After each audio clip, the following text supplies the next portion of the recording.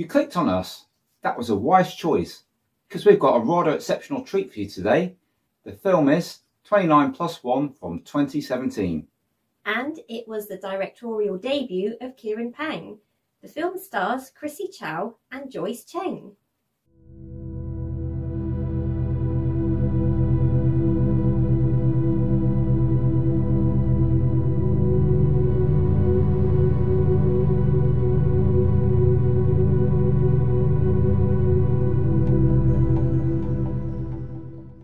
Welcome to HKB. I'm Leon. I'm Shaz. And today we're thrilled to be able to present a review on 29+1. The director, Kearen Pang, you may remember we covered a second feature film, which was Mama's Affair. And we so enjoyed that, and when we looked at her filmography, we discovered that one of the Blu-rays in our collection that we had and we hadn't watched was 29+1. And we came to this originally because it had Chrissie Chow in it. And we became Chrissie Chow fans after seeing her in, I think it was Heartbreak 100. I might be getting the title wrong there, it could be 100 Heartbreaks. But Heartbreak and 100 was definitely in the title, and it was a really good film with Chrissie Chow and Ekin Cheng. Then we discovered her in Yuppie Fantasia 3 as well, and we started to take notice then, and we thought, right, Chrissie Chow, we see some films of her in the budget bin, we're going to pick them up. And this was one of the ones we picked up, and I don't know whether it was the cover or just lack of time, but we hadn't watched it until recently. And when we knew it was directed by Kearen Pang, we thought, yep, that was a great film, Mama's Affair, let's get this one on. And what a good choice it was. So an overview of the film, it features two girls, both approaching their 30th birthdays, and they become connected. And then you just sort of see how their lives have turned out differently. Chrissie Chow, she's kind of the career-driven one of the two. You know, she's got fantastic good looks, she's got a great big circle of friends, and she has a daily routine down to a T.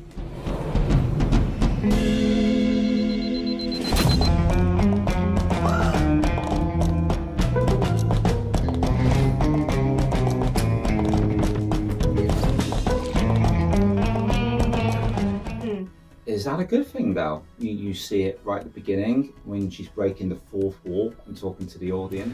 對住呢啲傾唔到偈，唔同 channel 嘅女仔，我哋有個名俾佢，死靚妹。 She's talking about her day, you know, the alarm goes off at a certain time, she's got so many minutes to have breakfast, so many minutes to shower, so many minutes to put on makeup, so many minutes to get down to the bus stop, you know. Everything's regimental, and she's very focused on it and driven. And the film starts with her character, and her character is Chrissie Lam, and that's our main character at the start of the movie. But as her life changes, as she's nearing 30, you know, she starts to ask herself questions. Am I making the right life choices? Is my life heading the right direction? Where do I want to go from here? Am I with the right partner? So there is a lot of questions for her, as there is for all of us when we reach those monumental steps in life. So Chrissie Lam has a boyfriend, Seiho, played by Benjamin Young, and it looks like maybe that relationship isn't perfect, or at least as perfect as she would like. Yes. It seems like there's some distance grown between them. But he travels a lot, so he's not always there for her.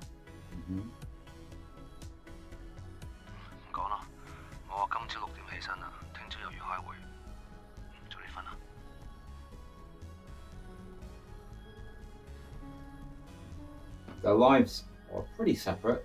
They don't live together. They are a couple, but they seem very disconnected. But I think that might come down to her being a sort of independent woman, not wanting to be dependent on others, or at least that's how she sees it. Yes, and I don't think she's got the utmost faith in him that he has everything that she requires out of a man, a partner. Christie goes to her boss Elaine, played by Elaine Jin, and even though she's just been given a promotion, she speaks to her about putting the job on hold for the time being. It's quite high stress, and she wants to explore other avenues in life. And her boss Elaine, she's quite understanding and kind of says she'll hold the position for her. You know, she'll get somebody to take on her workload while she does what she needs to do. 你做得好好，真㗎。如果放輕鬆啲，會更加好。二玲啊，可唔可以問你一個問題？ Her life seems to be pretty much on the rocks, doesn't it? Her landlord, who is played by Jan Lam, he actually sells the apartment that she's living in, so she has to move out pretty sharpish. And he does have a nephew who has a place that she can rent for a couple of weeks. This is quite interesting actually, because when she goes to this apartment, it's completely different to how she would live. It's filled with records and films, and it's decorated completely different. It's got an air of joy about it. And there's a VHS recorder with a VHS sticking out labeled Play Me, so she plays it.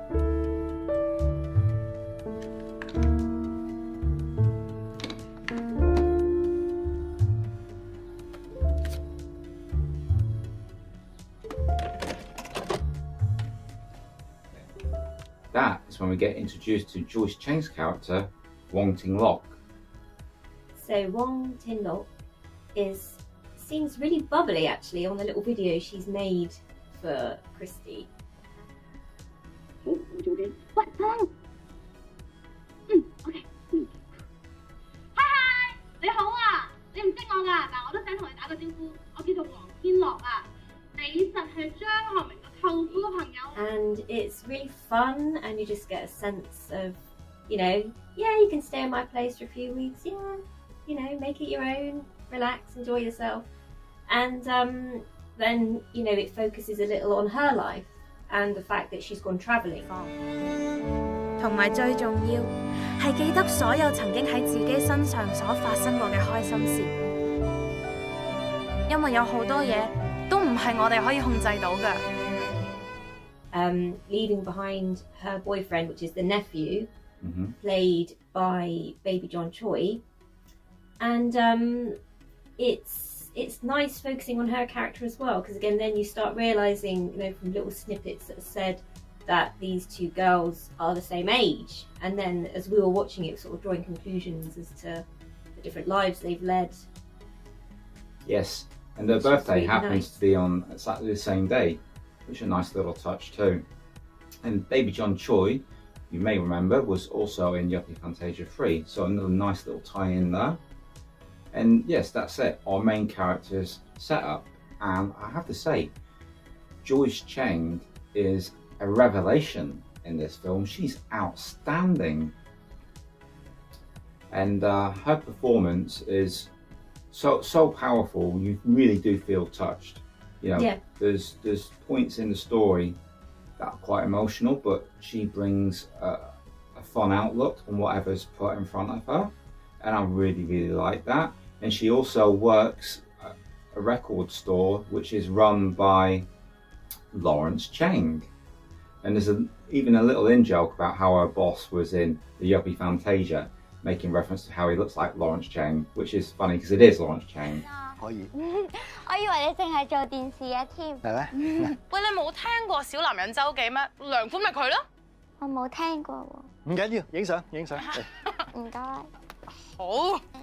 And yeah, there's a little tie over there as well, because Christie had bought a poster of In the Mood from Love from the shop for her friend's 30th birthday, which is a signed poster. 唔該，我想要嗰張 poster。簽名版600蚊。600蚊嘅花樣年華簽名版。So, you know, neat little references drawing on Hong Kong movie culture. I like that.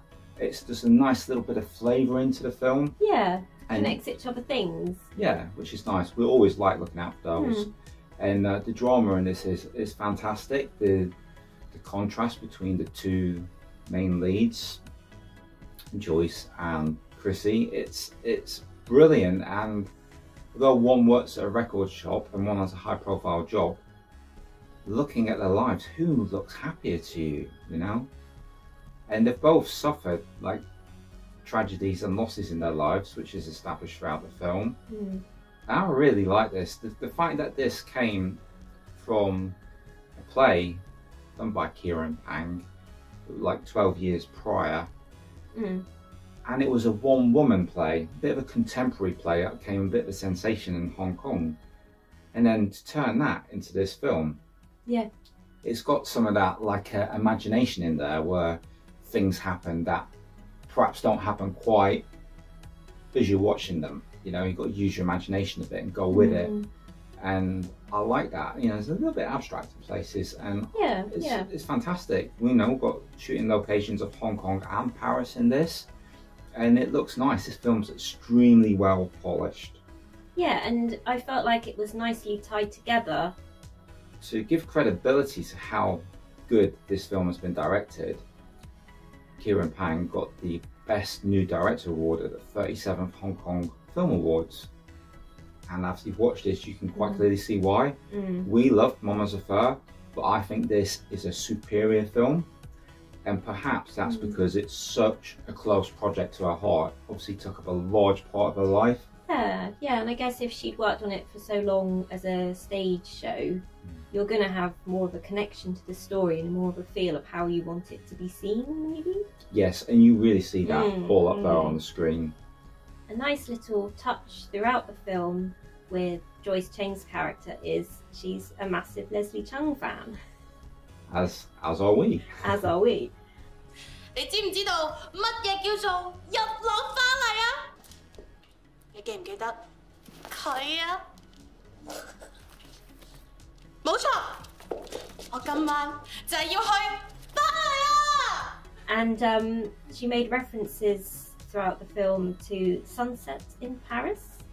And we've not really heard of this, had we? So no. We were trying to find what it was. Like, is it another film that we'd somehow missed? But we couldn't find very much, but it looks like it was a music video or some sort of music special. Will you remember me? Yeah, I think it was a musical special from what we can ascertain. It did not show up on the film databases because it isn't a film, but it looks like he'd done a special of music videos, and Maggie Cheung was in them too.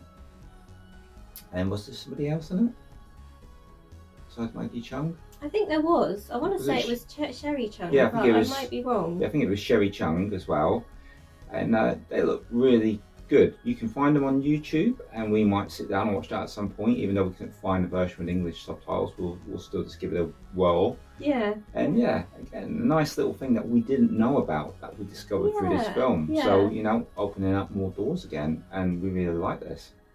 Any last words before we go and score this one, Shaz?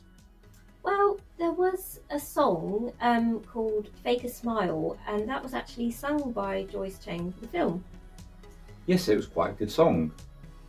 And I would be remiss if I didn't mention before we go that Eric Cott turned up in this as a taxi driver. 新哥啊，我有啲家私都幾新淨㗎，你會唔會想要啊？係啊，我屋企都唔係好大㗎啫，多謝先啊，林小姐。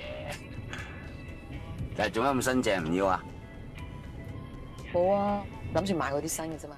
He was Christie's taxi driver, even though her dad didn't want her taking the taxi, and she was saying that she was taking the bus. And yeah, the supporting cast in this too is excellent, really but good, we're not going to give you a rundown of everybody in it. We think this is a very high recommendation for us. We think this film is superb. So this is the copy that we watched. It's released by Panorama, and as you can see from the top here, that it won several awards. Well, why would it not? It's amazing. Yes, and loads of nominations too. The Blu-ray was pretty good. Yeah. I mean, this is a more recent film, being 2017, so you would expect it to be good.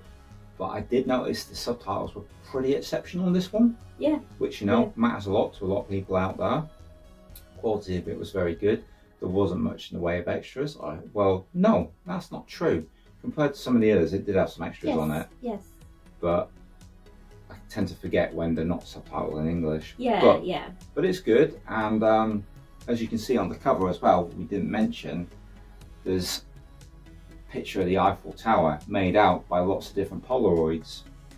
You'll see that in the film. I really like that as well. Yeah, things like that I really love. Striking sort of imagery. And this Eiffel Tower is a bit of a feature. I noticed in the taxi driver's cab at one point, he had a little Eiffel Tower keyring, which we actually were sent with this Blu-ray. So, you know, if you order it, you might get one too. So that's really, really cool plus. So yeah, we highly recommend this, and it's not too expensive. We'll put purchase links up for you. Right, well, I'm scoring 29+1, 9 out of 10. I absolutely loved it.